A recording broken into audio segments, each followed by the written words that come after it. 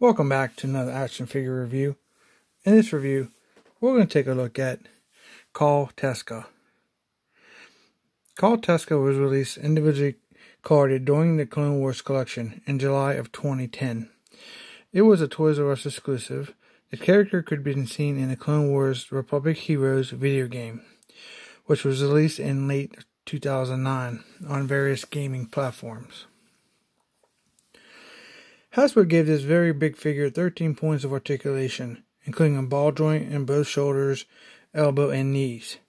There are swivel joints in the neck and the left wrist, both legs and ankles. The only other part of the figure which is not movable is the right wrist because of the quad cannon part of Call Teska's right arm. And even though the figure is almost twice as tall as a regular Star Wars figure, it stands securely and there is no balancing issues. The concealed blasters sitting on Call Teska's shoulders are built into the armor and can't be removed. However, the panels hiding the blasters can manually be opened. On the back of the shoulders, Call Teska has two rocket boosters, which can be moved up and down. The quad arm attachment for the right arm fits perfectly, and it is the only weapon included with this figure. There was no grappling hook which could have been attached to the quad arm cannon as seen in the video game. The paint application on Call Teska is nicely done, with an almost metallic looking gold on the pressure suit. All parts are painted nicely with no factory errors or smudges. Even though there are a few details missing here and there on the armor, the figure turned out nicely. Especially its size impresses when placed next to another Star Wars figure. All in all, if you are a fan of the Clone Wars animated line, you are very likely to enjoy this figure. In 2010, as a Toys R Us exclusive, this figure retailed like $14.99 at the time of that, when it was released. So that's a little bit of history for the figure and its release time and what it has to offer. So we're going to go ahead and take a quick look at Call Teska up close. We're going to look at the articulation, the action features, the articulation, the paint apps, and we'll do some size comparisons. So let's get started. Here's Call Teska up close.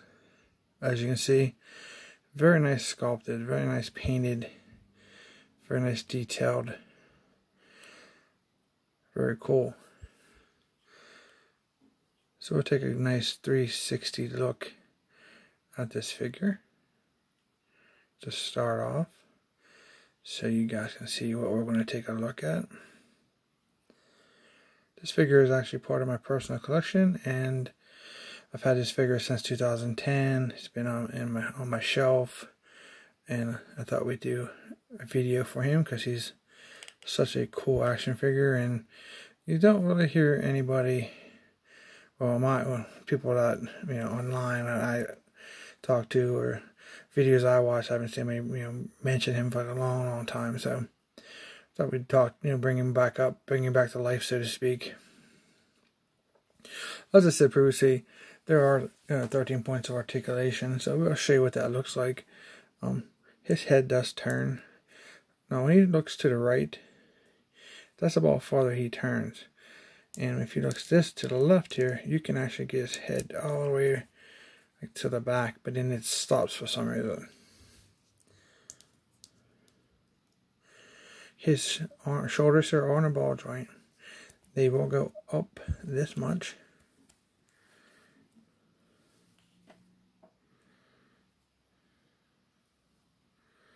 And then they will rotate 360 all the way around. He does have bendable elbows.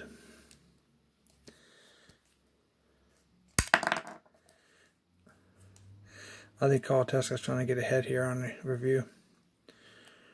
That's about all you get for the... Okay, so I'll have to skip this part real quick. This part is the only removable part from the figure. It's just plugged in, and I happen to bump it. It stays in pretty firm, but it is removable. And that would have been nice if they would have had the grappling hook to the feature of this arm, but Fortunately, it wasn't included.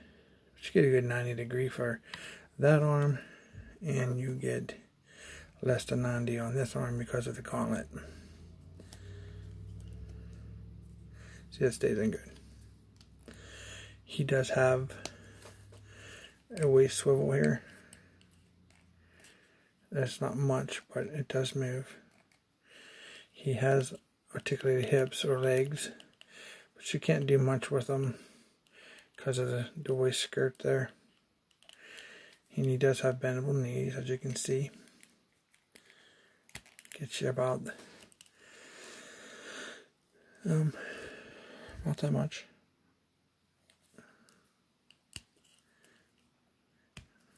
And his feet here pivot down like so. Oh yeah, there it is. Well, that's probably his leg. Kind of just turns.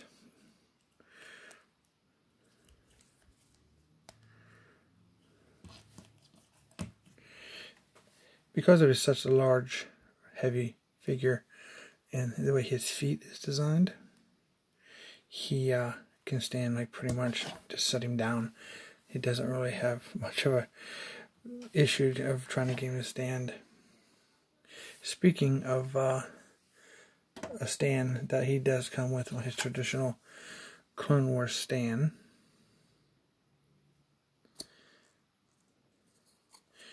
And I don't remember if he came with one of those cards or not. Actually, it's been since 2010, and I don't know where the card is. I don't really collect that gimmicky stuff. I may have it packed away somewhere, or I may have tossed it.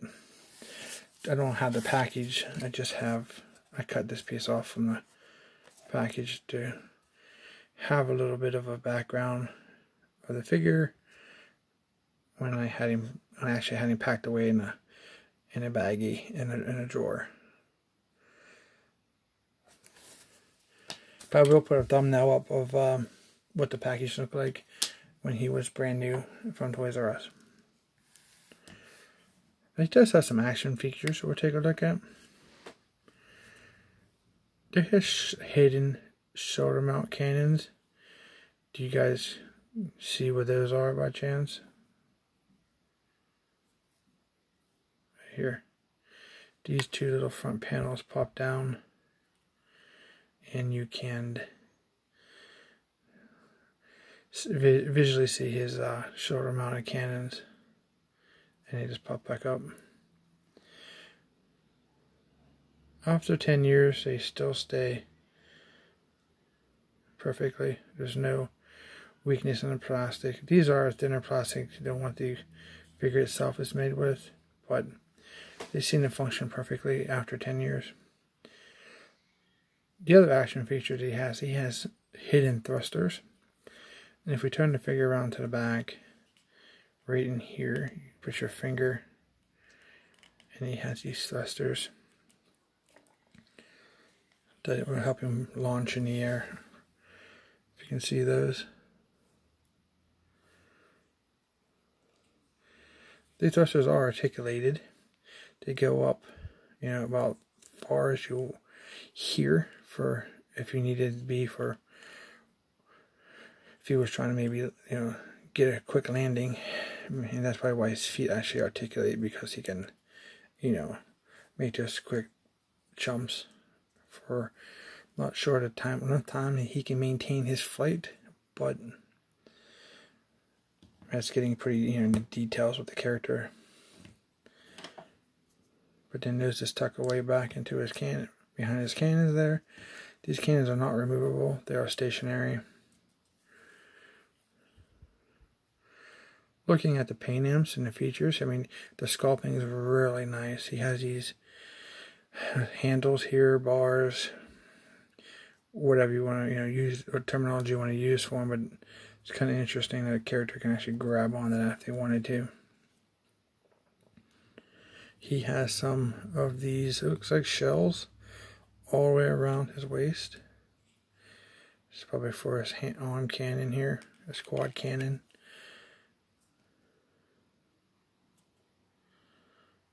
That thing is pretty well detailed.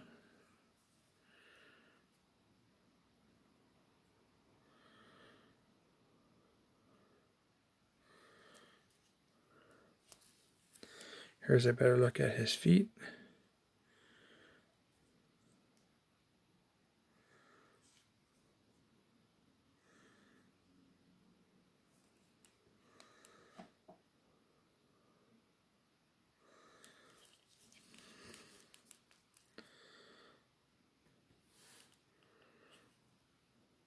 A very cool figure.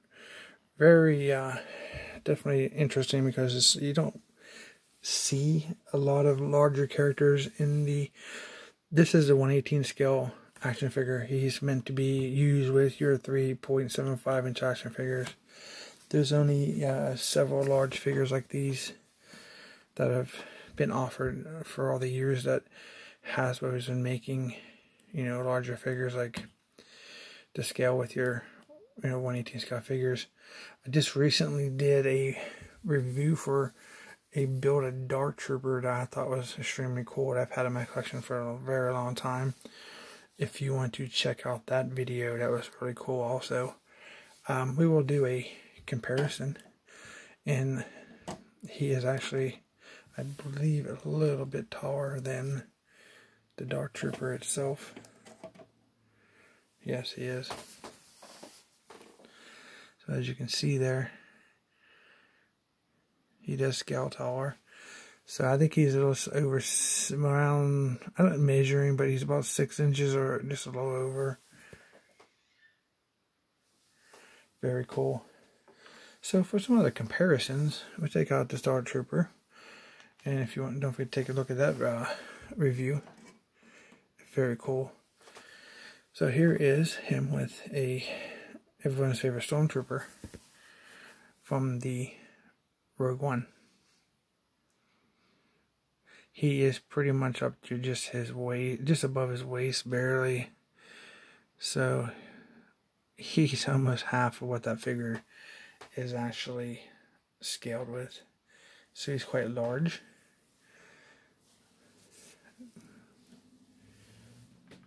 Here he is with the most recent Luke Skywalker to date from the Jedi Palace. I mean, that Luke's just a little shorter than a Stormtrooper, so he's almost at his waist length.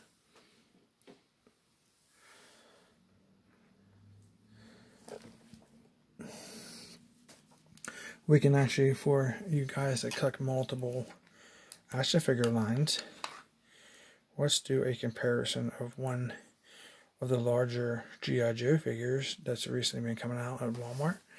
So here is a Destro. If we can get him to stand. I'm trying to get him to stand without his actual figure stand so we can get a good idea of Teska's height. So I have to have my hand. Oh, almost. There we go. So that is one of the more modern releases in 2010. I'm sorry, 2020. I'm still thinking about Teska. Modern figure of 2020 here.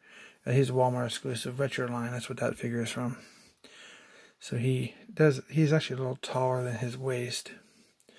So that'll give you guys who collect multiple, like most collectors now have, multiple collections of 1/18 scale figures, and this, like myself, for example. Also take a look at a comparison, if I can get him in the frame here, of the recent 1/18 scale Halo Brute figure. And he is one of the larger figures. As you can, he's actually taller than the Dark Trooper, but he is not taller than Teska. It is nice to have, a diverse size of figures for your 1/18 scale, in a 1/18 scale, to really bring out playability of your figures, your universe, or your storylines. And you can bring in a guy to take out 20 Stormtroopers like that, some kind of brute figure like these guys. or maybe even like your Hulk from the Marvel Universe line, you know, in the 18 scale one. So really cool.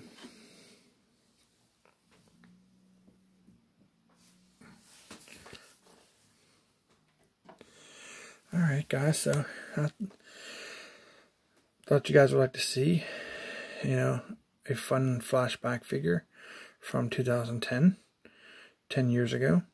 And it's a cool and fun figure compared to what we're getting, you know, in 2020, where action figures are pretty hard to come by, pretty sold out everywhere. And remember the days when you could walk in a store and get figures left and right, and having their problem getting an exclusive.